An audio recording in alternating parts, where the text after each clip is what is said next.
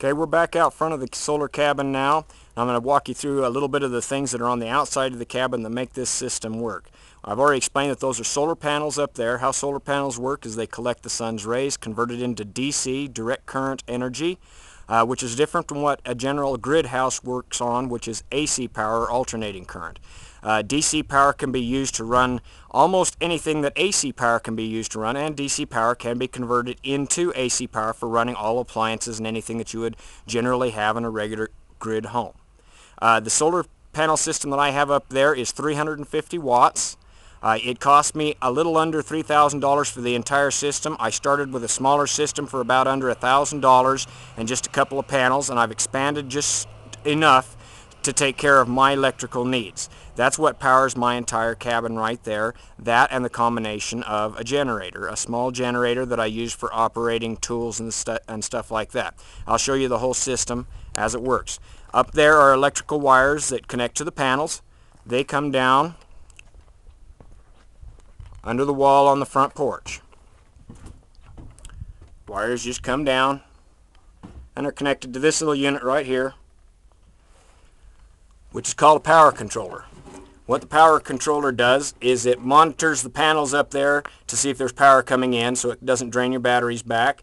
It also regulates the flow of the electricity so it goes into the batteries at a good constant rate so that it doesn't overcharge the batteries or it doesn't cause them to sulfur up.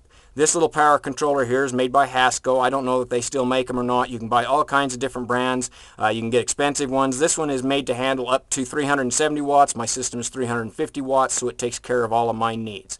Very basic. Two little bolts and a side bolt. All you do is run the power cable, the positive cable into one side of it. The negative cable goes down to the batteries, and then there's a negative cable that comes from the batteries up to the power controller. It has some idiot lights on it, which are really good to have on a controller, which simply tells you if it's charging, if it's discharged, and what's going on with the panels. You quick look at them, and it tells you exactly what's going on. Those wires, and you can see there's a few of them because I have several panels up on the roof, so those have to come down. They connect all back into each other. The next part of that unit is the batteries. I keep my batteries in a wood box on my porch for a number of reasons. Batteries work better when they're kept cool in the summer and warm in the winter. Having them outside in a shaded box allows me to keep them cool in the summer. In the winter time, I stuff that box full of insulation. That keeps them a little bit warmer in the summer. Because batteries put off dangerous gas, you don't want to have those inside a shed or a house, so we keep them inside a wooden box, and that way they're protected from the weather. Inside the box are my batteries. In this case, what I have right now is two deep cycle Trojan T105 batteries, available at just about any place that sells batteries. I like the Trojan T105s. They last a bit longer. They can handle a little bit deeper drain. They seem to just be a better battery. You could also do 6-volt batteries if you want. These are 12-volt batteries. My entire system's set up to run off 12-volt. My panels are all 12-volt, so that seems to work better for me. Basic connections. You have some big, heavy cables in between the batteries. Those are necessary because the more smaller cables you have, the more restriction you have to power, just kind of like a water hose. You don't want to have the power restricted. So you want to use good heavy-duty cables, basic cable connections, and the batteries from there, there's wires that run off back up to the house that provides direct DC current because I use DC for some of my appliances and lights on the inside. And then there is a power cord that goes from there over to this next little unit. That's a basic inverter. And inverters you can purchase them just about anywhere. There's actually two inverters there. I just have the one on the bottom working. It's a 400-watt inverter made by Black & Decker. I think I paid $60 for it. You can buy expensive inverters, but generally for a small cabin like this, the inexpensive inverter, 400 watts, will handle just about everything you need. It has a switch on it that allows you to turn it on and off. It also has an idiot light to tell you if it's working, and it will beep at you if the power runs down, telling you, hey, you've used up your battery power, it's time to shut me off. The inverter converts the power from DC directly to AC current, so using the inverter is what you would need to do if you want to run AC appliances in your cabin. Not necessary, but it's a good idea because it's easier to find AC appliances, and since it's converted over, there's very little loss in the power.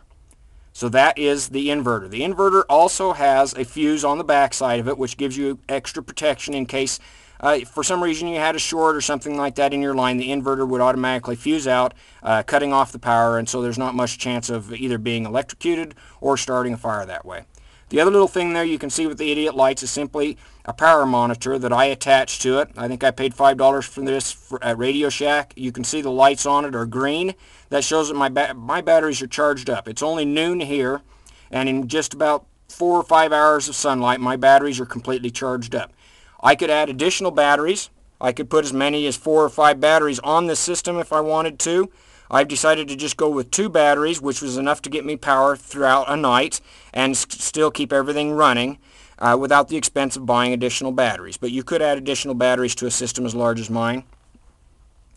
The idiot lights also tell me as the battery's draining down if I'm starting to get low on power, so I know I can either start switching stuff off, or if there's a problem with my system in case something's come loose, I can go and check and find out where that is. This is a good thing to have in addition to your inverter, your power controller, your battery, and your panels. It's a good idea to have one of these little systems that just kind of tells you what everything is going on. That is a basic solar electric system. The panels, the power controller, the inverter, and a good monitor is all you really need to operate all the electrical systems in your house. This provides enough power to operate all the stuff that I have inside my house, which I will show you.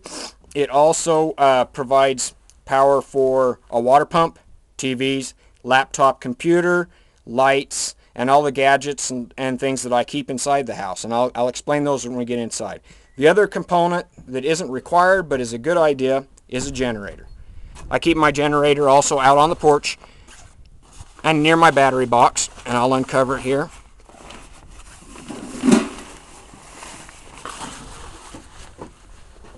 This is a cheap 1500 watt generator. It's enough to power all my power tools. It will also, if necessary, it can be used to run a microwave. You can use it to run a washing machine or anything like that. I think I paid about $200 for this unit brand new. It operates on gas. It will run about 4 hours on a gallon of gas, so you get a lot of operating time for not a lot of money. The other thing that this does is when this is running, it also feeds back additional power into the battery bank. By having the additional power go in there, if I happen to be low on watts in my batteries for whatever reason, maybe I had a day where I didn't get a lot of sunshine, when I'm running my power tools outside during the daytime, all the additional power goes into my battery bank and keeps my batteries charged up. That's an excellent idea and a good way to keep your batteries charged up if you have a small system. Larger systems, generally the battery banks are larger and you don't have to have a generator at all. But a generator is nice to have if you want to run higher watt equipment, especially power tools and things like that, like I do. My workshop and shed over here, which I just recently built and I'm still finishing up. That's a workshop where I have all my power tools and everything. My electricity runs into there so I can run all my power tools even in the winter time. Also in there will be my washer and dryer, which will also run off the generator. Since I only wash clothes, I'm just a single guy, I only have to wash clothes once a week. It doesn't take that much and doesn't cost that much to run the generator to run my washing machine, and that takes care of all my needs. That's pretty much the basic system on the outside. Now we'll go on the inside of the cabin, and I'm going to show you exactly what a small solar system can run and how the interior of the cabin works.